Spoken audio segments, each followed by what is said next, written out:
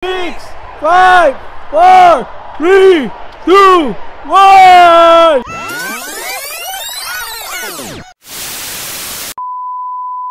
Hours earlier. What up everyone? It's December 31 na dito sa New Zealand at sa ibang panig din ng mundo. Oras ngayon dito ay 2:44 PM. Nasa kalsada na naman ako. Unfortunately, may pasok na naman ako. Pero okay lang. Alas 3 ang simula ng pasok ko, tapos yung trabaho ko alas 10 ng gabi. So ayos lang yung oras na yun para makasama ko yung pamilya ko ng midnight. Hindi kami sa bahay magse-celebrate kasi walang ganap sa bahay. Pupunta kami sa city kasi nandun yung putukan. May makikita namang onting fireworks mula dun sa bahay namin. Pero hindi kasing ganda nung makikita namin dun sa city. New Zealand nga pala ang kauna-unahang bansa sa buong mundo na nagse-celebrate ng New Year. Hindi totoo yan? Hindi, Tonga pala at saka Samoa. Pero dahil mga isla lang naman yun, sasabihin ko na lang din na New Zealand ang una talaga nagse-celebrate ng New Year. So medyo traffic o mahirap mag-park doon sa pupuntahan ko mamaya kung saan magse-celebrate kami ng New Year. Kaya pagpatak ng alas 10 sarurot na ako, paalis ng trabaho. Goodbye, sayonara, I'm out.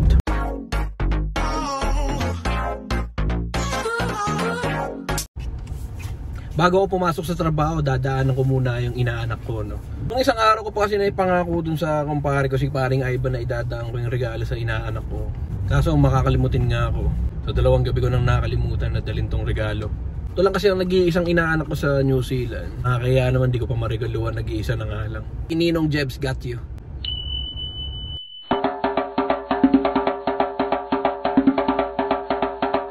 A. Alam kung saan dito yung inaanak ko, ha. Pero sabi dito number 12. Baka ito yun. Kulong natin ang ating regalo dito. Ay, walang tao sa bahay. Parang Ivan, siguro tama naman tong bahay na napuntahan ko. Kung mali man, Merry Christmas na lang dun sa pinag-iwanan ko ng regalo. Going back to work. 7.5 hours later. Malapit na po ako, mga kaibigan. In 300 meters, turn left. Sumingit pa yung GPS. Malapit na ako sa aking destinasyon. Medyo traffic lang, pero buti moving naman. Ang totoong hirap dito, yung paghahanap ng mapaparkingan. Hindi na ako mamimili. Kahit saan ko lang mahinto itong sasakyan, papark ko na to. Kasi mukhang malabo naman na makahanap ako ng paparkingan na malapit na dun sa destination. Last year, mga dito sa bandang to, sa parte na to, nakapark malayo. Ang oras ngayon is 10:44. So mahaba-haba pa naman yung oras ko.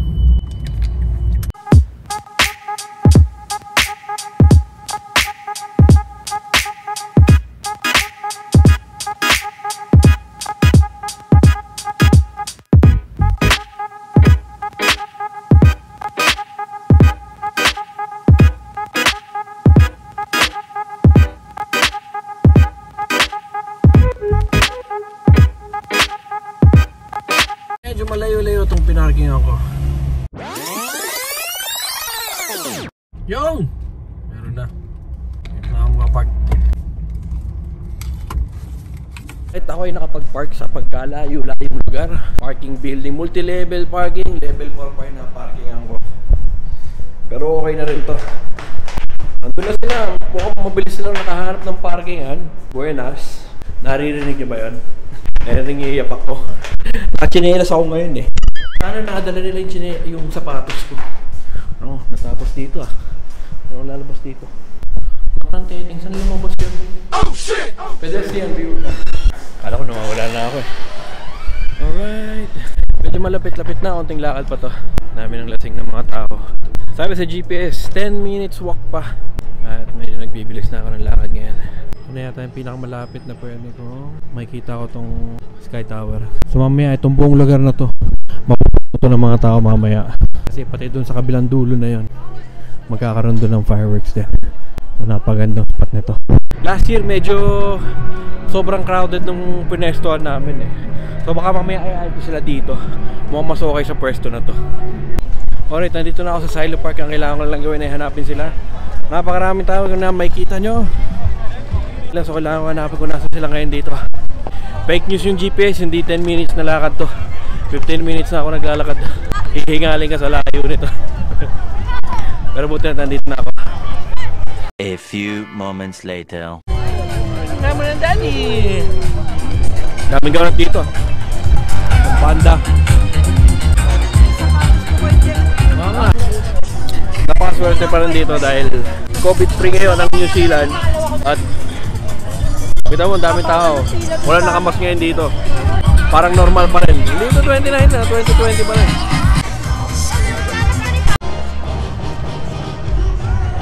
Grabe, ang sarap naman ito. Sana lahat may yate. Grabe, share ko lang sa inyo. Pangarap ko rin din magkayate. Gantong-ganto lang din ang gusto ko. May third floor. Ay putek, may fourth floor pa yata itong yate na to. Tignan nyo naman. May weather detection system. Something pa yata to. Baka mas modern pa yata yung kagamitan nito kaysa sa Pag-asa. Someday mga kaibigan. Hindi man tayo magkaroon yan. Sana makasakay man lang tayo sa ganyan.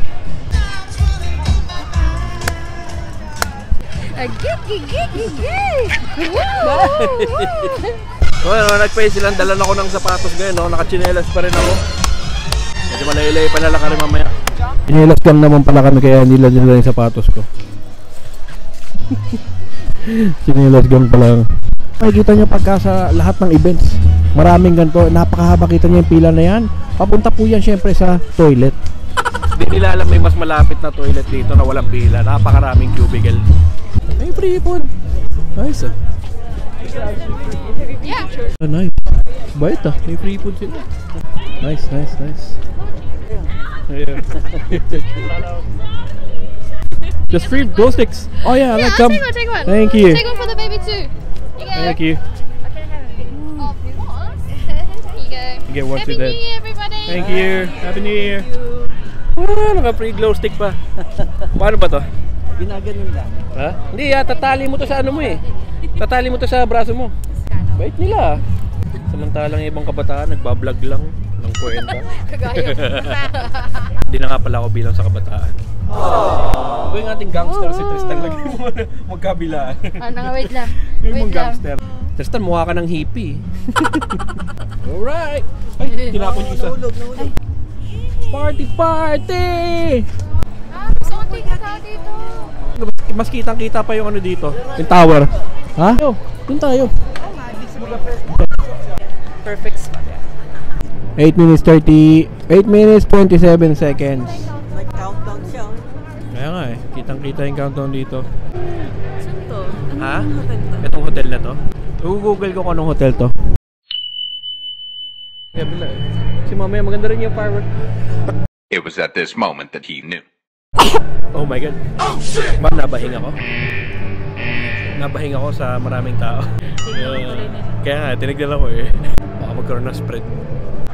53 seconds. 50! Yung?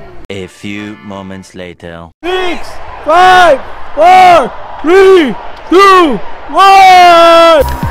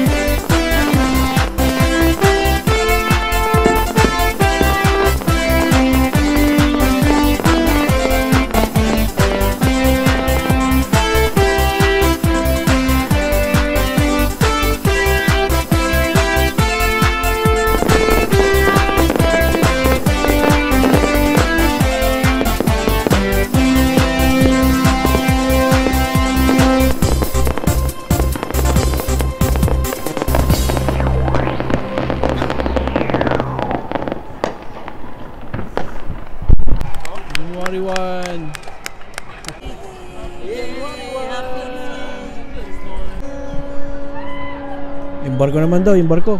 Happy New Year! Happy New Year! Happy New Year! Picture, picture. Picture tayo kasama nito. Dali, picture. Alright, it's official. January 1 na talaga. Titignan ko ngayon kung magkano ang damage ng aking parking. Sana naman hindi ganun kamahal to. Tingnan natin kung magkano ito ngayon naabutin. Magkano ang damage nito? $26. $26 na yan. Wala pa akong 2 oras dito. Pero okay na rin. At least may na-park na naman ako. Once a year lang naman eh. Hindi naman na siya sobrang ganun nakakapanghinayang. Medyo mag-exercise uli ako. 4th floor pa yung pinag-parking ako eh. Umuwalay na ako sa kanila kasi ibang area yung pinag-parkingan nila. Tsaka mas malapit. Tapos pinestuhan namin yung pinag-parkingan nila. Okay. Let's go home. Pauwi na ako ngayon. Hingal na hingal ako. 4th floor pa itong inakit ko. Walang elevator tong multi-level parking na to. Pero sulit naman yung pagod sa pagpunta dito sa city. Kasi ito lang talaga yung lugar dito sa Auckland na may parang kang fireworks na maganda-ganda. Nakakatuwa lang isipin na sa sobrang lala ng COVID, nagawa pa rin ng New Zealand na ibalik sa halos normal itong New Zealand.